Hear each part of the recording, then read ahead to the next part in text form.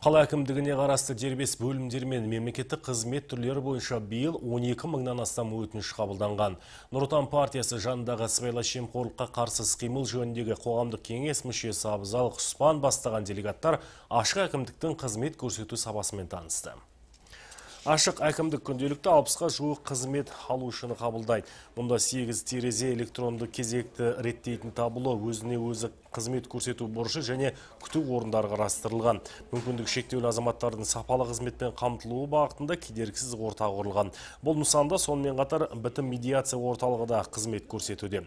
Әлеуметтік салаға, мемлекеттік қызмет түрлеріне қатысты сауалдары бар. Тұрғындарға қала әкімі және орынбасарларының жеке қабылдаулары ұйымдастырылып тұрады.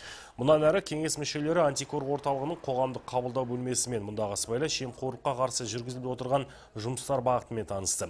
Сондай-ақ халыққа қызмет көрсету орталығында болып, қызмет көрсету сапасын бағамдады. Мақсат сыбайлас жемқорлыққа қарсы жүргізіліп отырған шаралар жүйесін бағамдап, қызмет көрсету орталықтары жұмысының сапасын бақылау.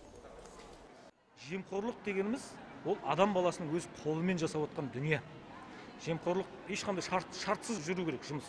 Және бұл жерде жемқорлықпен күрес бүкіл әлем тәжірибесін алып қарайтын болсақ, ол міндетті түрде қоғамның өзінің тікелей қатысуымен ғана еңсере алады.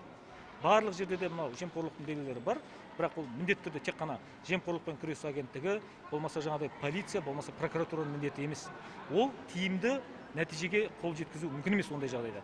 Сол себепті бізде негізгі мынау республикалық қоғамдық кеңестің негізгі міндеті бұл жұмысқа барша қоғамды, барша жұртшылықты жұмылдыру.